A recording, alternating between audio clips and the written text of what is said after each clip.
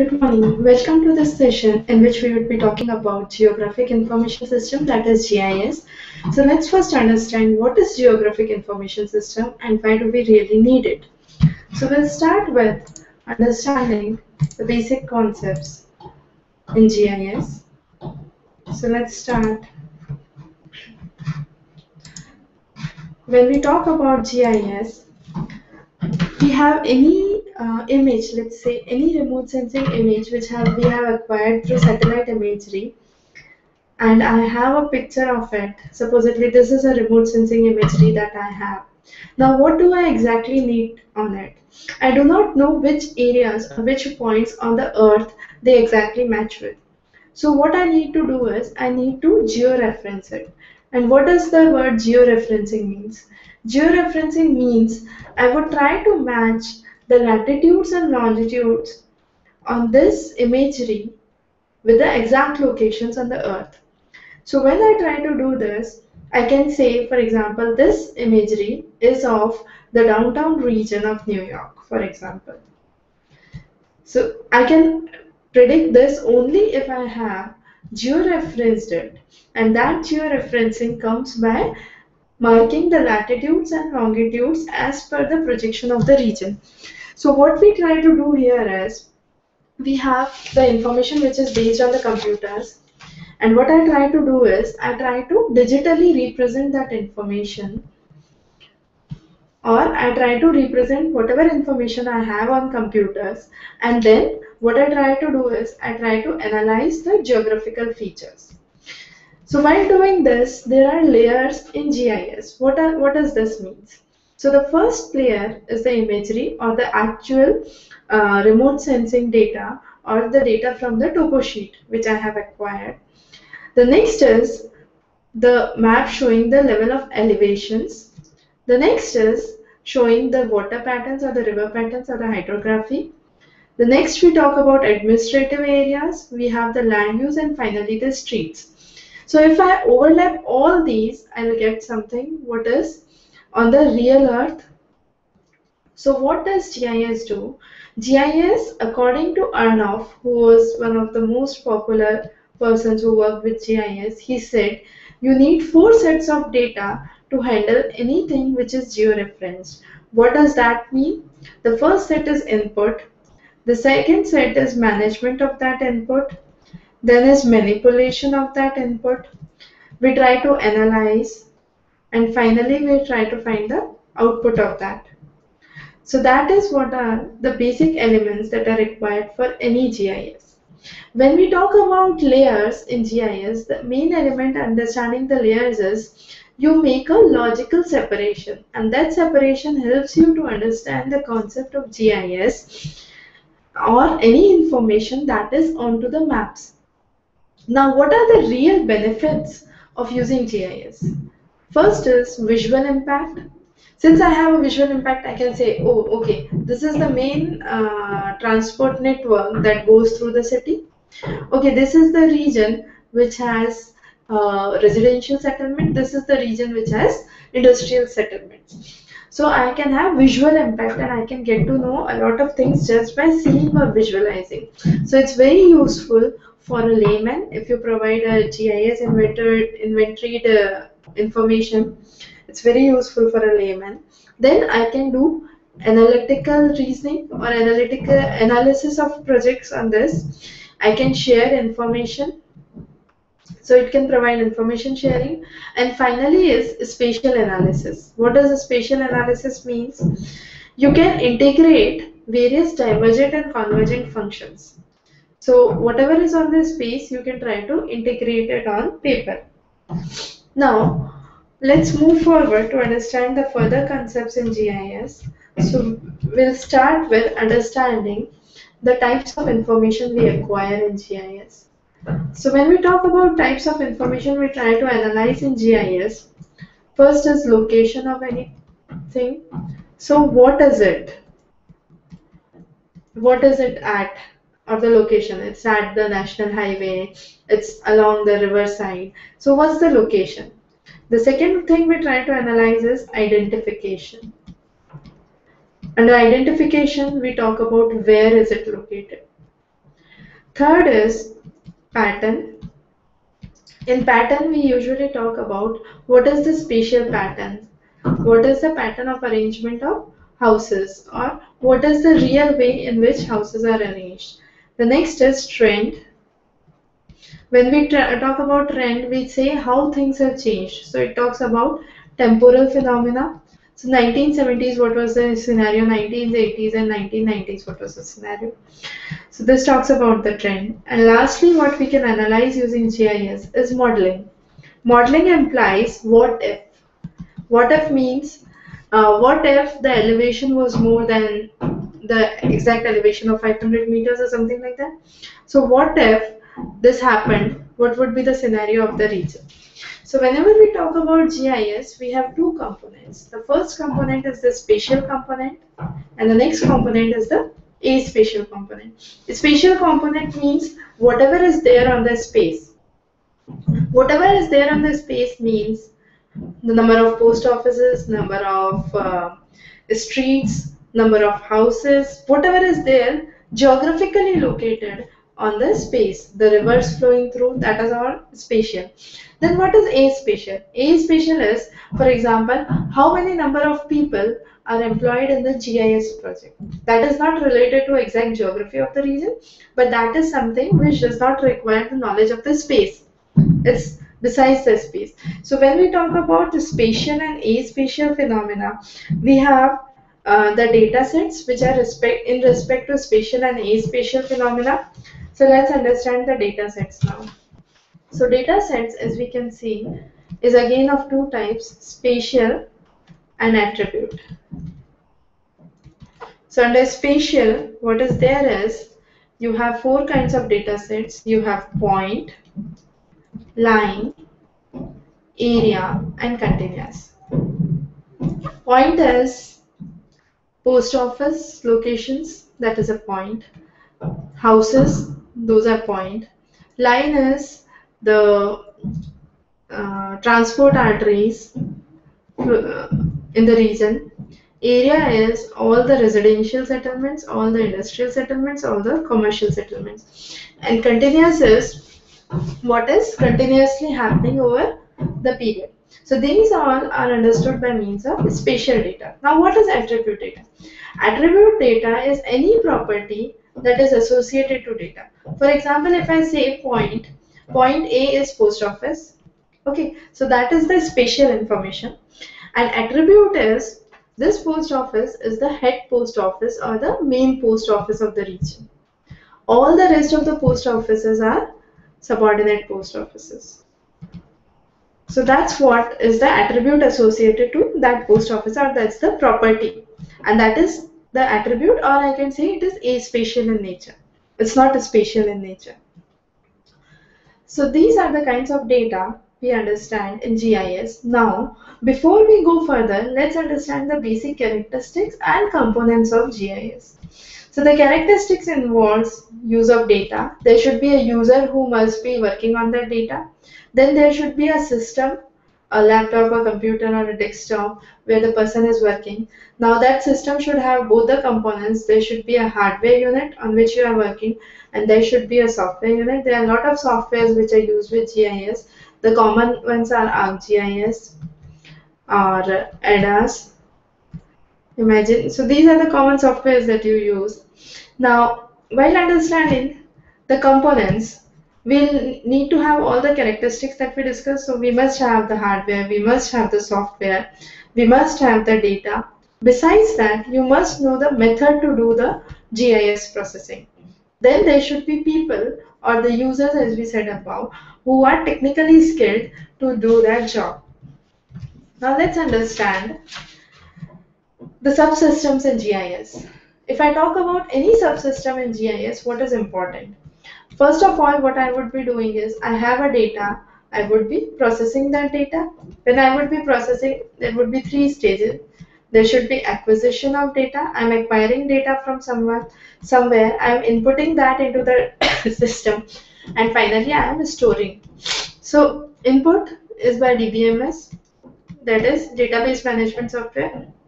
So anything which is stored in the form of Excel sheet, CSV, it can be converted into DBF files, which is the most standard format for data.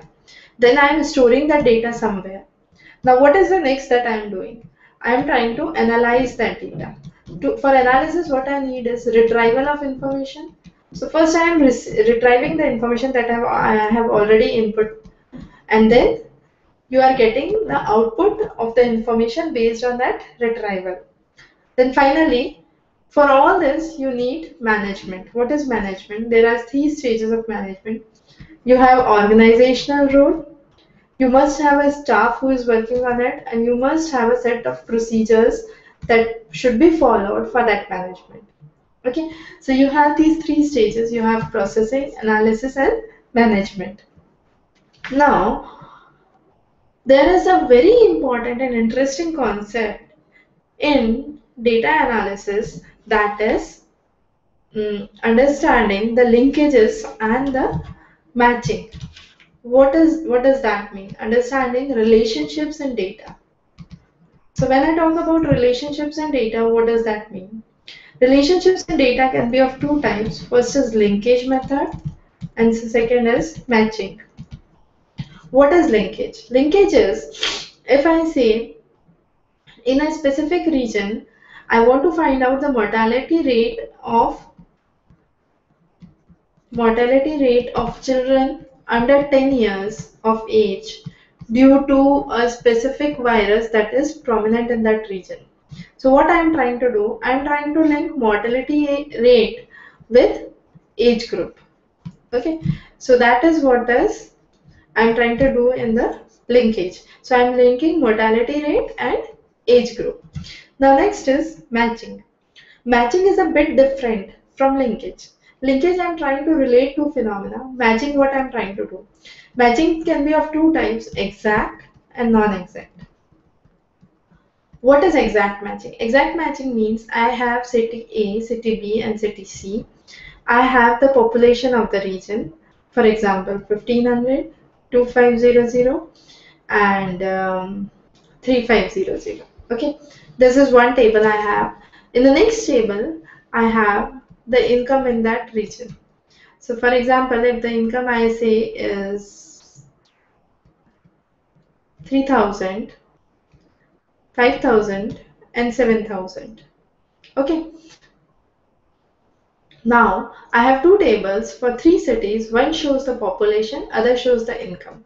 In exact matching, what I would do, since this data is exactly matching with the population and income, I have A, B and C. I have their population, I have their income. So what happens is I can find the per capita income.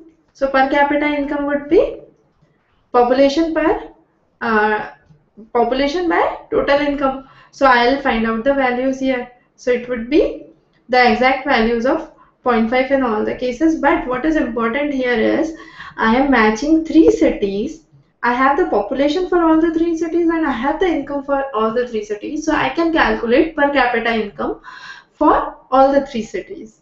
Okay, so that is what is exact matching. Now what would happen in non-exact matching? Non-exact matching is of two types, hierarchical and fuzzy. What is meant by hierarchical?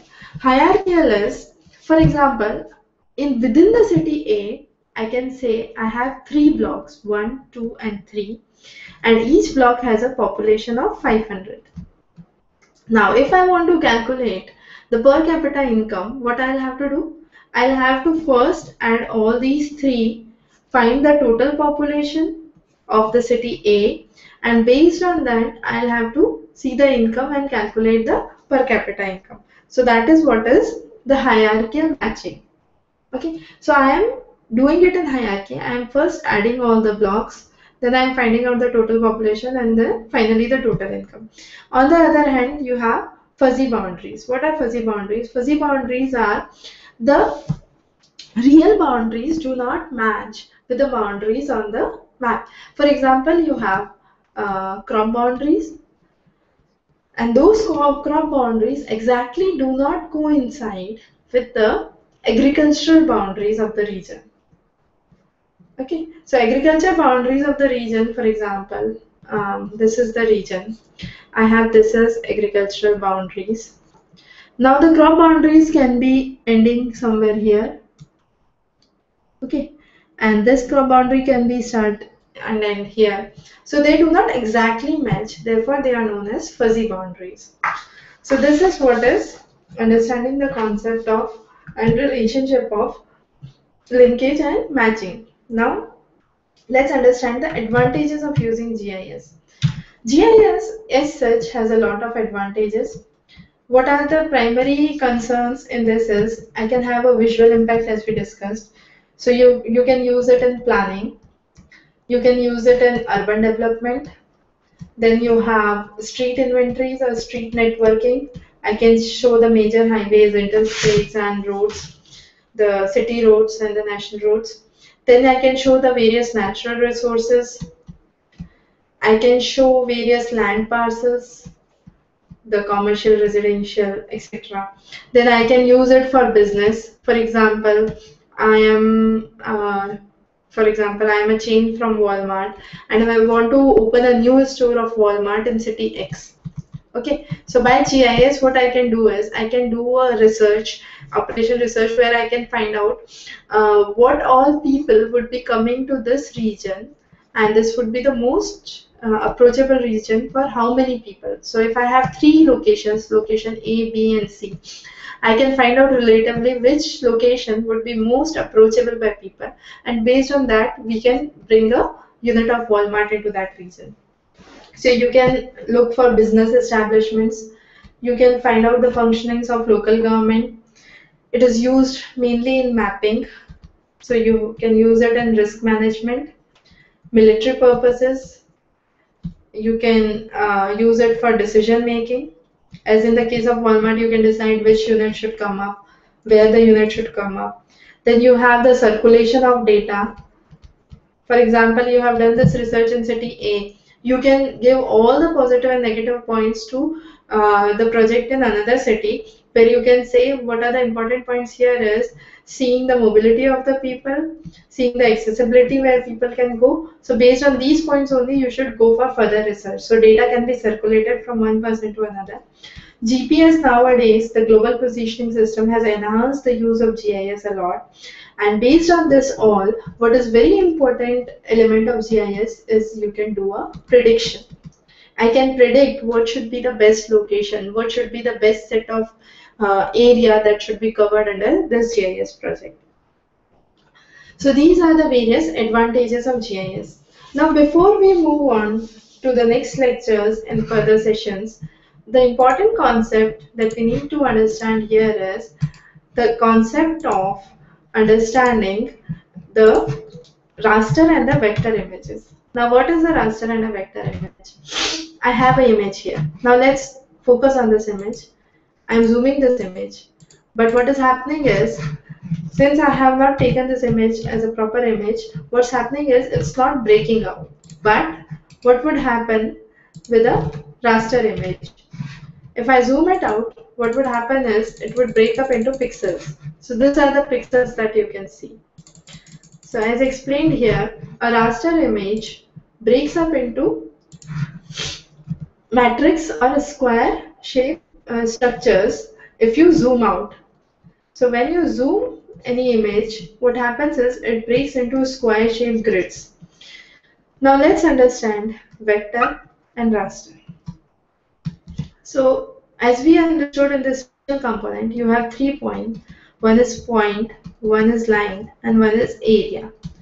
So I have a point in vector that would be shown as a square, a matrix in raster. I have a line, it would be shown as a series of rasters. And I have an area, it would be shown as a matrix of images. So these are the various things we try to understand when we move from raster to vector. So vector quantities are mainly used for network analysis. They are much more compact and data is much more efficiently used.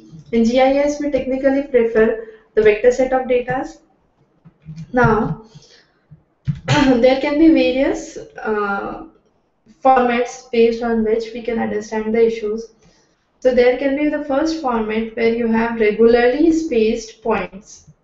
Okay, if that is a box, you have regularly spaced point. That is one form of data you can have.